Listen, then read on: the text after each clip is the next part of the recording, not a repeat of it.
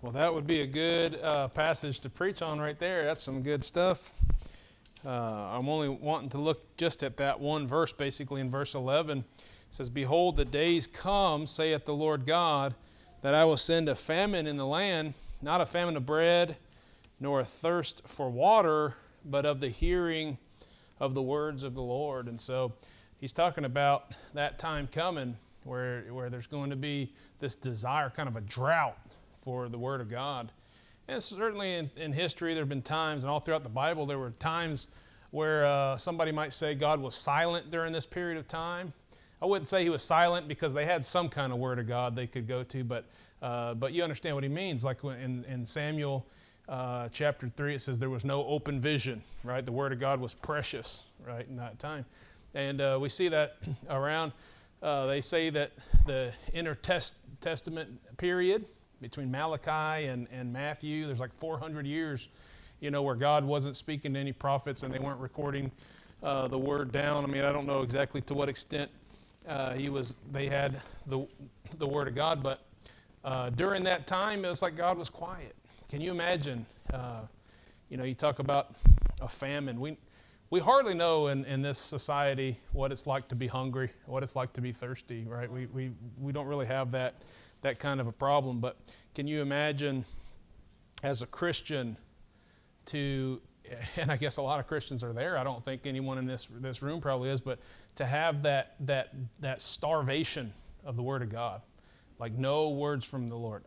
Maybe you got saved. Of course, you need the Word of God to get saved, and you heard that, got saved, but then there's just nothing, right? You go your whole life with no Word of God. I can't imagine. I mean, I've heard of places in China where it's illegal for them to have the Word of God. They'll get thrown in jail if they have the Word of God. So what they do is they smuggle the Word to each other. You've probably heard stuff like this, and maybe one little chapter at a time, and somebody will memorize it. They're in prison, right? They're in prison for having the Word of God, and they get that, and they'll memorize a chapter of it, keep it hidden, discard it, give it to somebody else, whatever, and they memorize that, and they just got to hold on to that Word of God in their head because that's all they're allowed to have. And I've heard of people, I don't remember who I heard the story from, but a missionary was telling that story, and he said the people, he's like, man, I feel so sorry for you, and I'm praying, that the times will get better, and you'll be more fruitful like in America where we just have the Word of God everywhere. And he was like, man, don't pray for that. Because he realized in America that makes a lot of people not even care so much, not realize how precious the Word of God, how as far as important and needed it is. So tell me this, in a society where we can eat, anybody can have something to eat, there's programs out there, if someone doesn't have the money for it, there's places you can go, man, you can scrub a couple of dishes in a restaurant, probably give you some scraps. I mean, there's no reason to really be hungry in this society. But do you know people are hungry? People are starving in this society. There's clean drinking water anywhere in America, right? You can go anywhere, get water for practically nothing. Drink out of somebody's hose if you have to, and you would stay alive with water. But there's people, they say dehydration is a really bad problem with people, right? Not drinking enough water. But in a Christian's life, what we need is the Word of God. Right. We need it more than water, more than bread. Right? Man shall not live on bread alone, but every word that proceeds out of the mouth of God. And so the Bible says in Amos's days there, he was prophesying that time's going to come. And actually this was a punishment, if you think about it. On the Jewish people, he's saying, look, times are going to be rough. I'm going to cast you out. You're not going to hear from me. This was great punishment. And ironically, I was thinking about this while I was reading.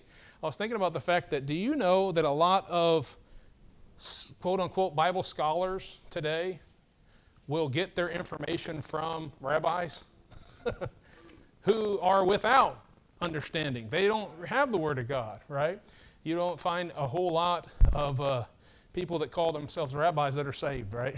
That's typically not the case. And so a lot of times those scholars will go to, there are atheists who are actual textual critics who people go to as resources of how do I interpret the Bible. And we live in a society where it's like, we've got every store sells the Bible Sells every kind of version of Bible out there, every kind of flavor that you want, every study Bible, every whatever you got, and it's just everywhere. You can pick whatever you want. A lot of people have 4 or 5 of them at their house, yet people are starving.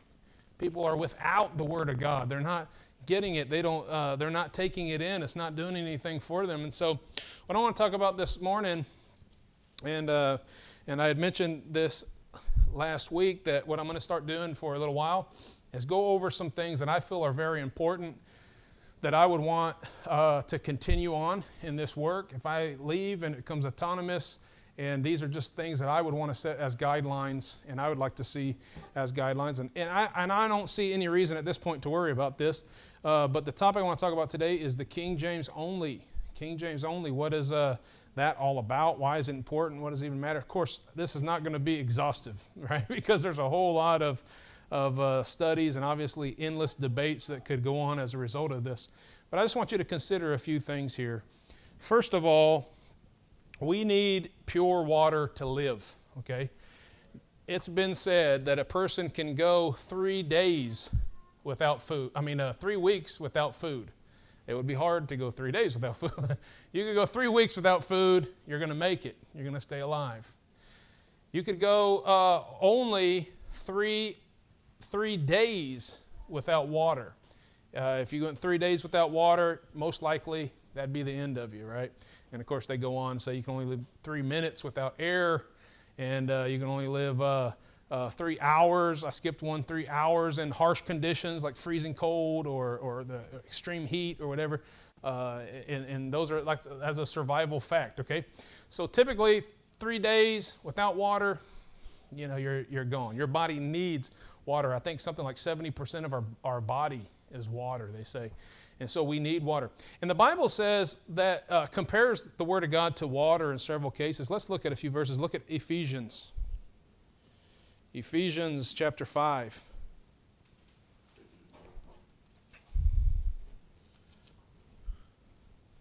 Look at verse 26.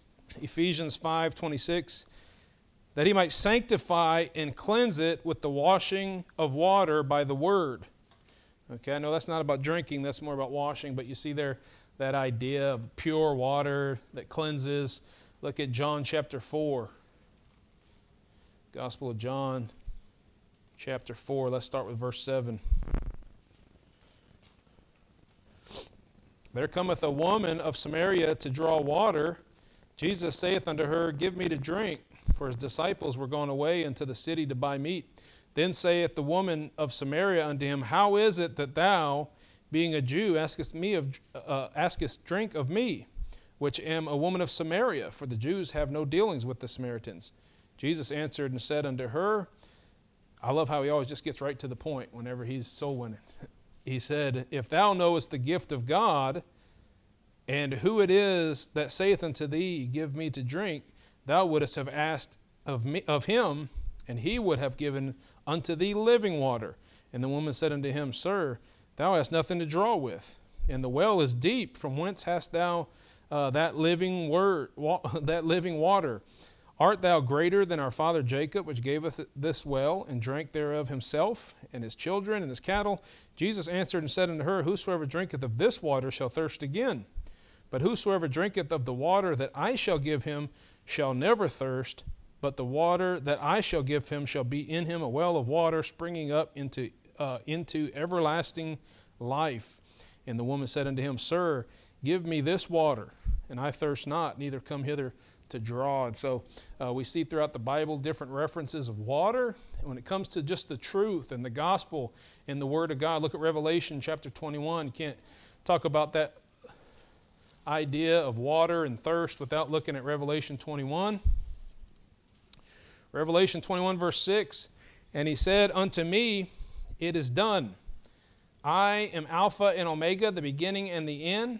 I will give unto him that is athirst of the fountain of water of life freely. Look at chapter 22 verse 17. And the Spirit and the bride say, Come. And let him that heareth say, Come, and let him that is athirst come, and whosoever will, let him take of the water of life freely. Okay? So I realize that we're talking more about about Jesus and what he has to offer in salvation, but where do we get that? We get that from his word. That's important, right? It's the incorruptible seed. It's what we need, right, in order to know Jesus and to have Jesus. Even in when Jesus is being tempted by Satan, what's he do? He quotes Scripture. I think that's amazing, right? So in Matthew 4, he's talking about bread, right? I mean, we're talking about water, but still another thing, and it's just the idea of something that we need for survival, to live off of. Matthew 4, but he answered and said, "It is written, man shall not live by bread alone, but by every word that proceedeth out of the mouth of God." Okay, so number one, we need pure water to live. Now, God provides us with pure water. Now, use your imagination. I'm talking about his word. He provides you with what you need to live. He provides you. And why wouldn't he? Why wouldn't he? This is why I don't understand people that believe in a God, but they don't believe in the Bible. They don't believe that anybody knows who that God is. Right. There's a God out there, but he hasn't revealed himself to us. Well, what in the world would be the point? I mean, well, he has a reason for us being here. And for some reason, he needs to express that reason for us being here. So how does he do that? Through the Word, right? And of course, Jesus is called the Word, and he's an expression of God to us. And so God provides us with pure water. Now, in case you just thought I was thirsty, which I am, I brought some things here. And so, if I was any part of the world, okay, any part of the world you go to, they would love to have this to stay alive. Now look, somebody's going to come up to you and say, yeah, well, they didn't get all the fluoride out of there, and so it's still going to cause problems. Or somebody's going to say, yeah, but when they filtrate that, they get around too many minerals and all that. We need to have that in there. Look, if I'm needing to live, I'm drinking water, right? And if it's the best water I can find, the purest water I can find, that's what I'm drinking, right? I believe 100% that God would give us the purest water, the perfect water. And I can show you verses in the Bible where I think he makes that clear, that he's given us the perfect word of God, right? And so I believe that he's done that. And I don't want to get too far ahead of myself. And of course, I believe that is with the King James Bible. But God has always communicated with his people, all right? At the right times, he's given them what they needed. And as he speaks to the prophets, right, or as the prophets speak, as they're inspired by the Holy Ghost, then it would be written down and recorded, right? People would have that forever, right? And his words are not going to fail. His words are not going to perish. So they would have that. Every time somebody would need communication, they need to know something from God, he gave it to them at the appointed time, at the right time he gave it. Now, we live in an interesting time. Thankfully, we have the complete Word of God. We have the records of everything that's happened through all history that God wanted us to know about in the Bible. Let me show you what I mean by that. I don't believe we can walk around today and see people performing just these miracles by God, like we see in the Bible. I know there's people that claim to do that, and I do certainly believe that God does miracles, right? I believe that we can pray, and if it's we praying for his will. If he wants to heal somebody, he'll heal it.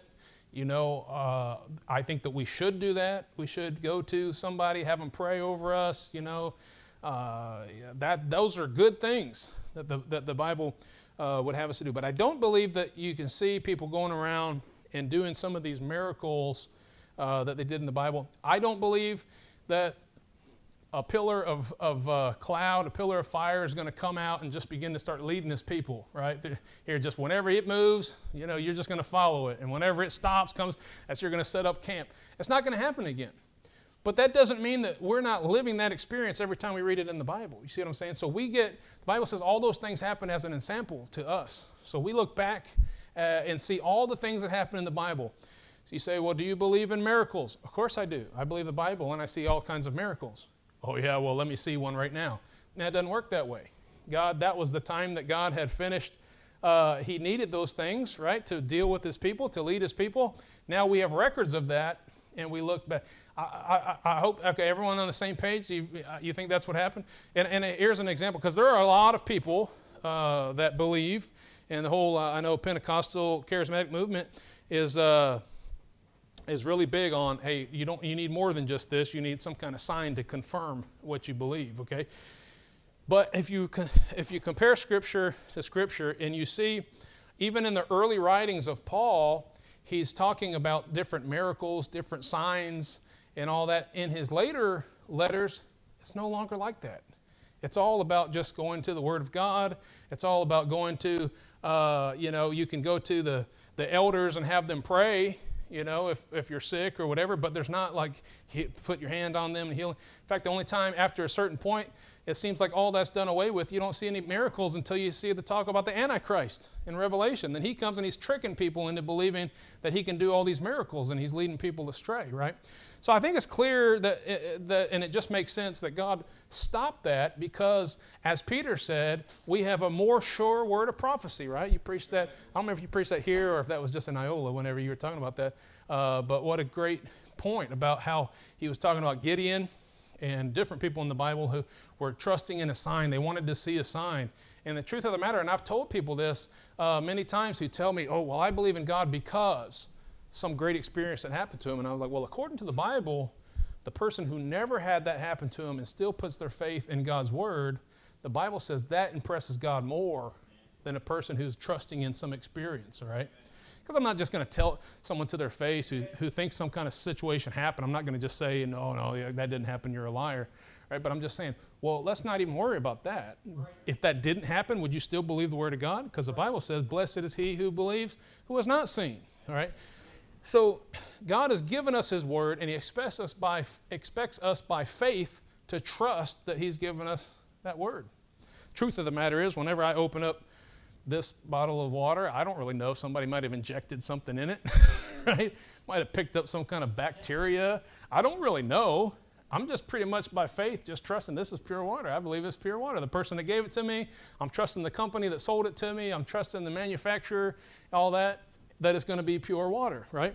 And I believe, obviously all illustrations fall short, but I believe God has given us His pure Word of God. Amen. Now, number 3, we need pure water to live. God's provided us with pure water. Number 3, I believe there will always be pure water.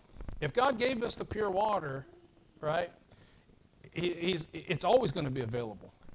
He's not going to give us pure water and then let it just go away or take it away or whatever, and then you're going to go this long period of time. What happened to that water that we once had? Does that make sense? So when He gives us His Word, right, that's the Word of God, that's the precious Word of God, the pure water, if you will, that we need. He's not going to take that away from us. And Matthew, Olivet Discourse verses, Matthew 24, Mark 13, Luke 21, they say, heaven and earth, Jesus says, heaven and earth shall pass away, but my words shall not pass away. When He said that, I believe He meant from here on. All right, and there's other passages, everything that happened before Jesus, that was sealed too. That's not going anywhere. That's not going to pass away either. Okay, and it's crazy to me that people would believe that God at one point gave His Word. He gave everybody His Word, His inspired Word, and then He told them about these signs and these miracles and all this, and He says, now I've given you a more sure word of prophecy. And you can look back on that and you can know everything that you need to know. And then it would hide in a cave for hundreds and hundreds of years, right? Or it would just like, nobody has it. Where did it go, right? It doesn't make sense. The only copy of the Word of God is chained to the monastery pulpit somewhere, right? And if you want it, you need to go there. That's the only way. No, I bet you it was somewhere else, right? And I bet you over time, we will find out that men of God have always had those manuscripts, recorded and passed down to them so that they can read it. And God's worked out, I don't have time to get into all the process by which we got the King James Bible, but God has worked out something so amazing. And I love this fact about the process by which the Bible was received, okay? it wasn't like at any time somebody just came out of their basement and said, hey, look what I found. God gave me this word, right? If that was the case, we would say, how do we know we can trust this guy, right? It didn't happen like that. It wasn't even a group of people. Some church, a group of 70 men got together and just wrote something down and then came out and said, look what we got. It wasn't like that, right? I know you can say that about the translation, but here's the thing. Do you know even the translators, King James translators even, had checks and balances? It's not like they went into the separate rooms, did their little deal. That's the story about the Septuagint, the fictitious story that's out there that the 70 men got together and they all went to separate rooms and wrote different things. And then when they got together, they looked and, whoa, they're exactly the same. I don't know if you've ever heard that or not. And so that really never happened as far as people having the Bible. And so what happened was, you think about in Acts 6 where the disciples are saying, we just don't have time to wait on tables and to do all that stuff, right? We need someone else to do that for us because we've got to be about ministering the Word of God, right? So obviously that has to do with preaching, teaching, all that stuff. But you know what else they were doing? They didn't have the internet. They didn't have email. They didn't have typewriters. They didn't have anything. They were copying Scripture, over and over so they can send it with this person, so they can send it with that person. So what happened over the years, and as Christianity spread and there was persecution and it went all over the world, they began finding manuscripts on all parts of the world, and when you put them together, they matched up, right? That's what they call the majority text. Right? I mean, all these, or the received text. They said, if I were to write a letter to my wife, and a whole bunch of people copied that letter and passed it around, right? And somewhere down the line, we're trying to figure out which one is the closest to the original. You know what we would do? We would take all of those writings together, and we would probably assume that if there was one that had a mistake in it, that one was probably wrong, right? But all those other ones that agree, this guy must have messed up, and so he didn't write that in there. But all these others are true. And so what men did was they took all those manuscripts and they put them together and they compared them and they came out with what was what they, people had multiple copies of them, but I'm just saying over time they checked it up with other manuscripts that were around. And the process of eventually there being some rough drafts, and then in 1611, it was kind of like the final draft. Well, it depends on how you look at it. I guess 1769 could have been the final draft. But so this process was going, but the Word of God was there. It was pure. Now, let me tell you this. There will always be pure water out there, but you know what? For some people, pure water is going to be hard to find. You could go to parts of this world in Africa, India, places in South America, and they can't just go to the store and pick this up. They can't even go and just have a water fountain that they can just trust to drink in. In fact, if you go visit another country, third world country, they're going to say, don't drink the water. Right? You drink that water, you're going to get some kind of bug, you're going to get sick. It might even kill you if you get a really bad one. So this water is not coffee, all right? This represents like, you dig something out of the dump or whatever, all you can find to use as a container, right? And then you get down there into the nasty, dirty water, and that's all you've got to drink. Don't look at me like I'm going to drink it. I'm not going to drink it. I got good water right here, right? You're all looking at me like, is he going to do it? No way. But if I was dying, I would. If I was so thirsty, I thought I was going to pass out. I would drink that in a heartbeat, not even think about it. Right? I might run it through my shirt first or something, try to get it as clean as I can. But I would drink it, right? And there are parts of the world, I talk to missionaries all the time who say, even surprisingly, when you talk to somebody about the Spanish Bible, you'd say, now the Spanish Bible, they've got to have somewhere the perfect Word of God for the Spanish-speaking people. I mean, the King James translators use the 1602, right? Antigua. They use that even in some of their references. So it was around. It must have been completely pure. And yet you ask a missionary on the field in Mexico if they have the perfect Word of God, and they'll say, we don't have the perfect Word of God. In other words, I've not found anything. I realize this, some people are going to have difference of opinions on this, but I've not found anything that compares perfectly to the King James. And so they'll say, I just don't think then that there's a perfect one out there, that's in Spanish. That's what people say. And so they're still searching, and I'm like, wow, man. It's just kind of like the real water situation. You go to a third world country, and man, why don't they have good water, right?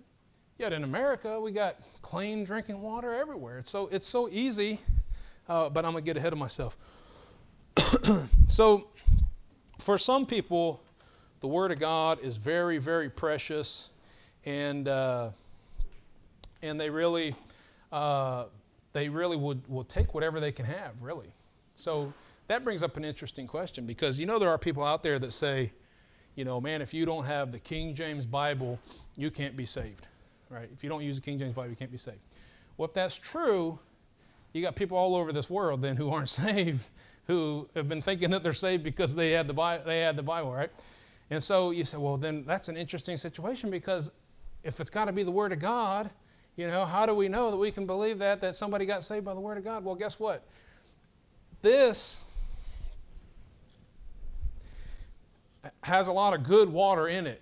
And if you drank that, you'd probably survive, It's just dangerous. It could have some bad stuff mixed in it, right? We were knocking doors the other day, and I can't remember exactly what I said, but I'm going to use this for an example because it was something a lot like this. And I'm quoting John 3:16, and I say, for God so loved the world that he gave his only begotten Son, that whosoever believeth in him shall not perish, but have eternal life. So I'm saying, hey, it's supposed to be everlasting, right? I don't think that person can get saved because you just messed up that word. If that's the case, I've sent a lot of people to hell because I've misquoted Scripture a lot whenever I'm giving the Bible. Now, look, that's a dangerous thing to do. I don't want to do that. I want to get it right. But do you see what I'm saying? It can still be the Word of God and have some minor mistakes in it.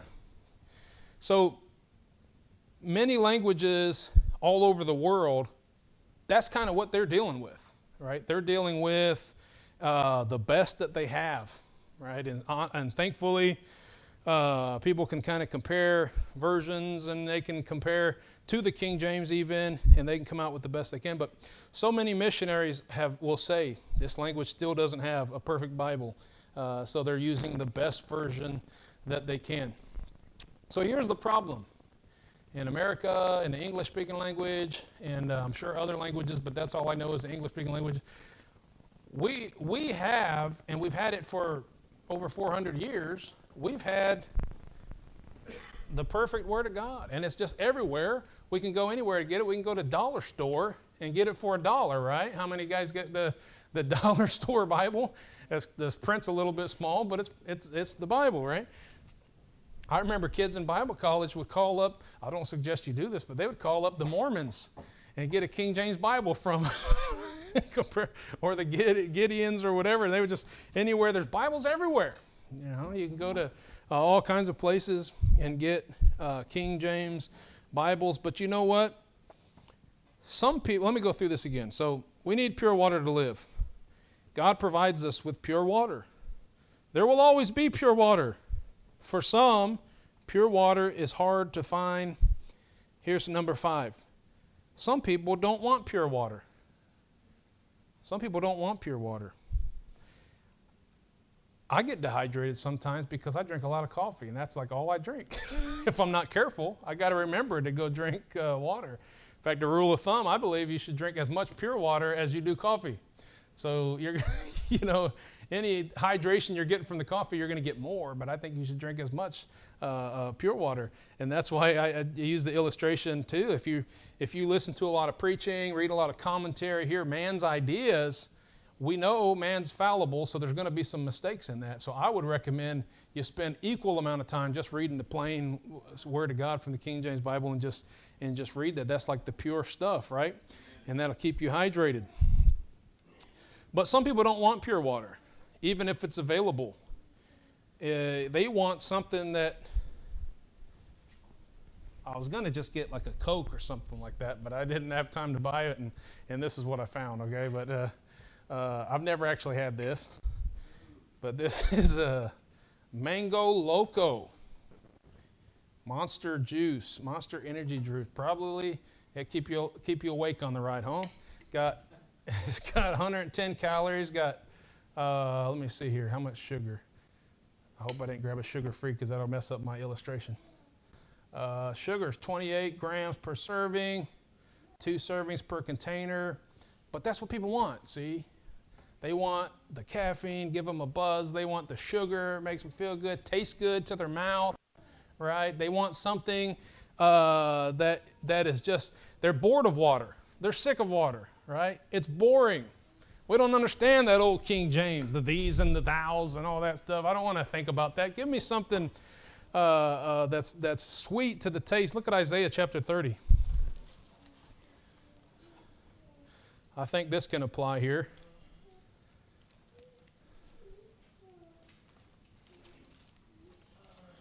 Isaiah chapter 30.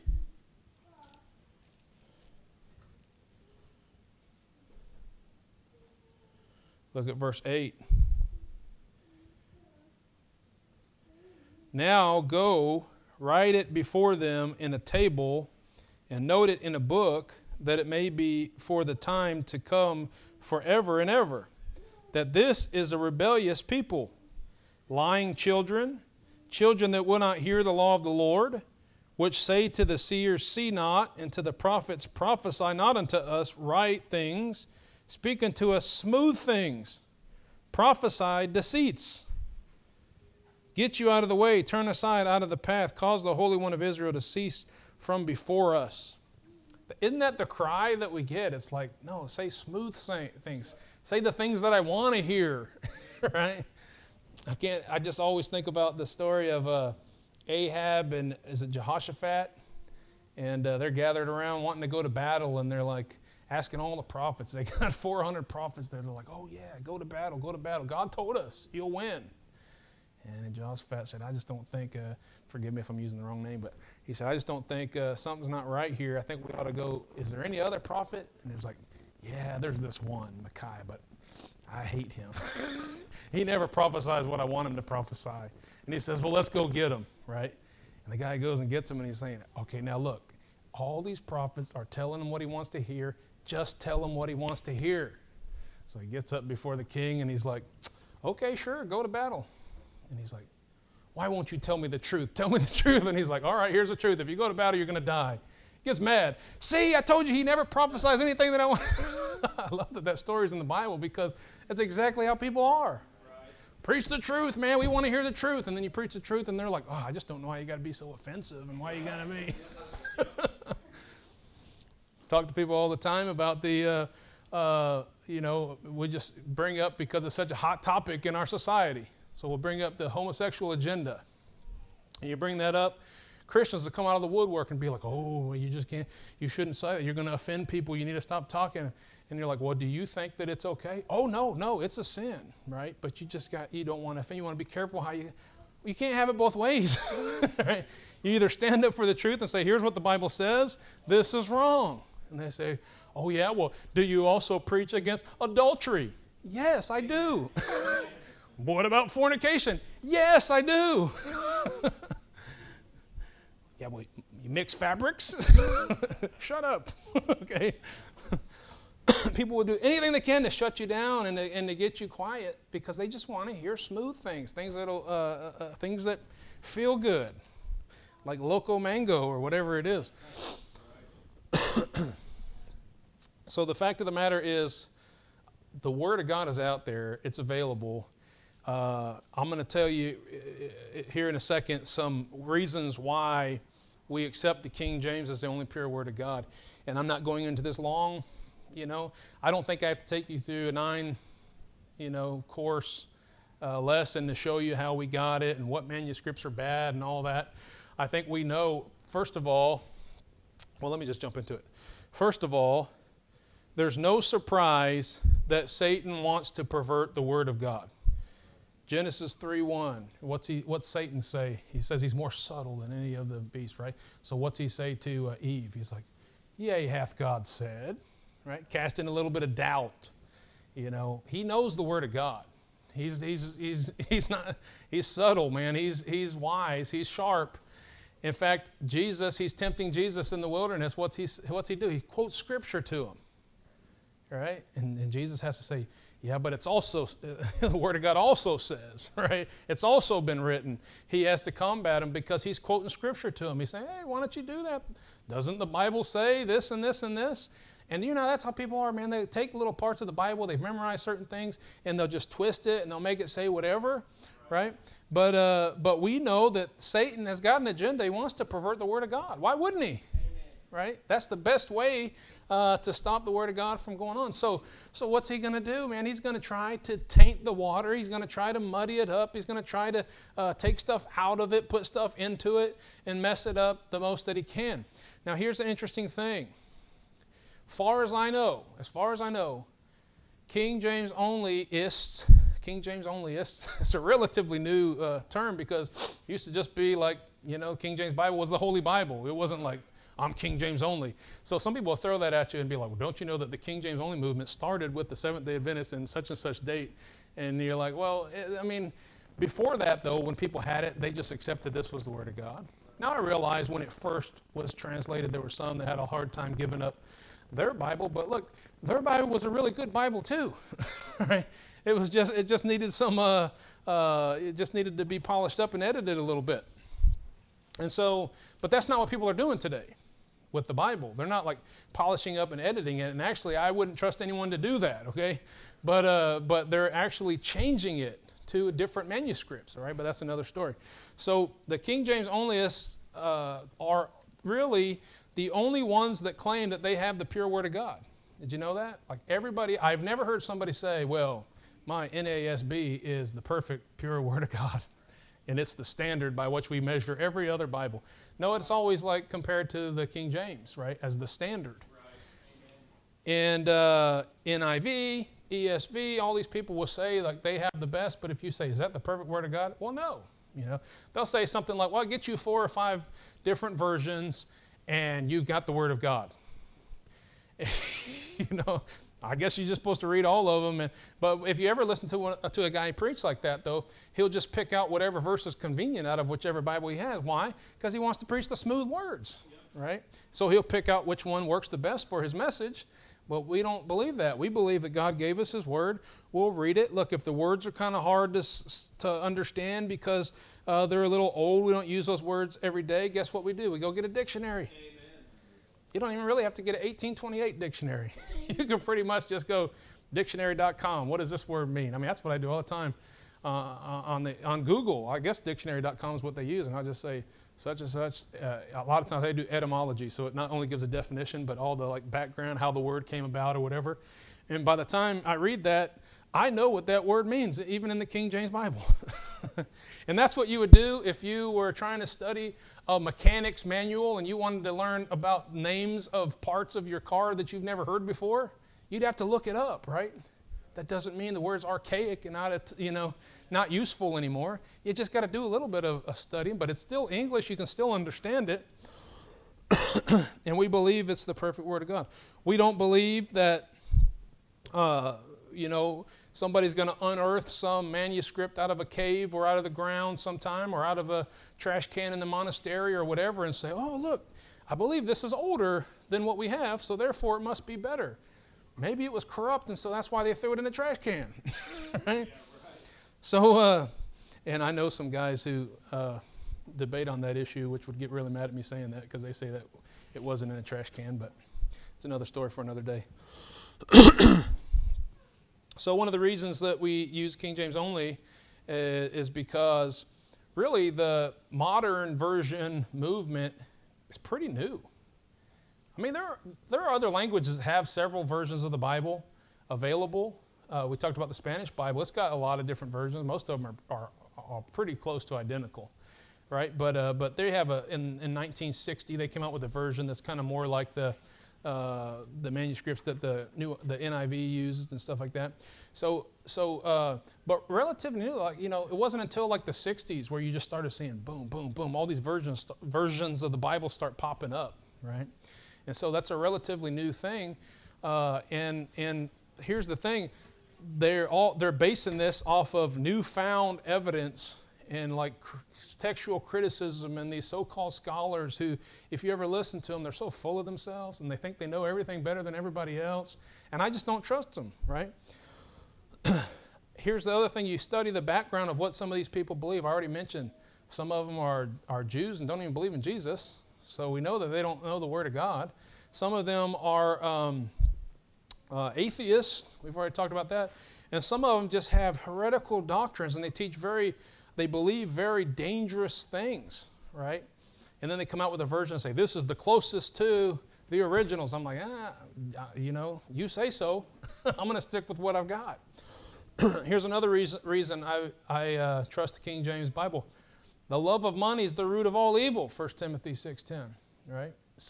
We know Satan has an agenda to pervert the Word of God. We also know that love of money, man, everything you see wrong, every evil you see in this world, you start tracing it back up, love of money. Love of money. So why do they put out a new Bible every month? You know, Bible of the Month Club, you know, subscribe, you know. We thought we had the best Bible, but the next year, nope, this is the new and improved version, right? Why? Because they're going to get you to update every year and spend more money and get the study Bible and get all the notes and get all this kind of stuff. And slowly, not only are are they making money, but the devil's getting his way and keeping people from that. I like what Brother Stevie said one time. He was talking about, you know, I like to have Bibles. This one is my other Bible. They don't have any kind of commentary in there or notes. You know, you're just reading the Word of God. And he said that, you know, when he was a kid and he'd have a Bible that has all these like stories off to the side or special notes, he's like, I always would be drawn to read those. And I would never actually get my Bible reading done because I'm reading all these extra little comments that are in the Bible. Why do you think, you know, it's like that's by design. Satan knows what he's doing. He's crafty, okay? So the King James, the final reason is this, and then, again, I'm not even going into all the deep controversies, you know, and debates regarding the manuscripts, but that can be hashed out at another time. But the King James Version also has produced great, great fruit over 400 years' time, producing missionaries, souls being saved. I mean, pretty much the root of those who are going out preaching the gospel, getting the job done. King James, they use the King James Bible. It's produced the fruit. I'm going to trust it. I'm going to trust it. Now, I know that I'm in good company and everybody in here believes, you know, King James only. But the thing is, for those who don't, it's just kind of like looking at that and being like, well, I don't know. You know, I just think, how do I know fluoride's not in there? I think I see some little floaties, you know, or something. I don't know if it's good. So what are you going to do, starve to death? No, what are you going to do, pick this up? Say, I think I'll go with this, right? I'll go with the Good News for Modern Man. I don't even does anybody even use that version anymore. The Message Bible, right? And has it got any truth? I don't think those have any truth in them. But you know, you could get some good out of some versions of the Bible as far as you know, the parts that are the Word of God. People stick with this. Say, man, that's really what I want. I'm not trusting that. Now, I'll say if you go to a third world country, they'll say don't drink the water. A lot of people will get Coke. Did you know that? They'll order Coke because almost every country has Coke. It's been bottled. They can trust it or whatever. But, man, could you imagine doing that? How long would you be there before you're like, I need some water. I need some good, pure, clean water. And I don't know if you've ever spent time reading other versions of the Bible. I'm not saying you have to or should or anything like that. But if you ever spend some time like studying that, comparing scriptures or whatever, you just feel like, man, I just need to get that out of here. Just read the Word of God for a little while. And so that is just some of my reasonings for why I'm King James only. Now, let me say this. This is pretty much my policy. This is the policy that I have for that. There are different extremes of policies on the King James issue, okay? Some may be too soft, some may be too harsh. Here are my policies. obviously, we only use the King James Bible for preaching, teaching, reading in the church, unless, I'm wanting to point out an error in another version. I might have somebody read that. I remember hearing a preacher one time here's another good reason to at least all be in agreement on one Bible, is because I heard this preacher, he gave all these different people different versions of the Bible, took them to one verse or maybe a chapter or something and said, everybody start reading at the same time, and it was just chaos. I mean, if people are all saying different things. And then he said, everybody read out of the King James, and are all reading in unison. You can understand what they're saying. It's decent and it's in order. And that's the way it should be. We should never look for a better version. I mean, even if we did believe that, but we believe King James only. But number 2, no one will be allowed to preach who does not hold to a King James only position.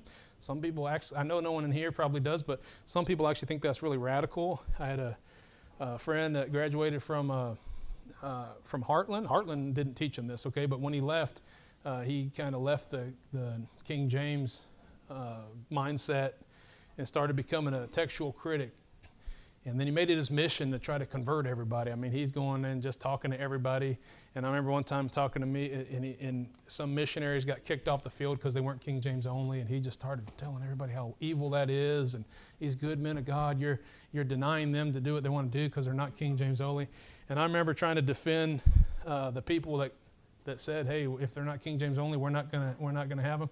And he said, are you telling me that if I came to your church and I promised I'm only going to use the King James Bible, right, even though I don't believe that that's the only one, are you trying to tell me that I wouldn't be allowed to preach? And I said, that's right, you wouldn't be allowed to preach, right?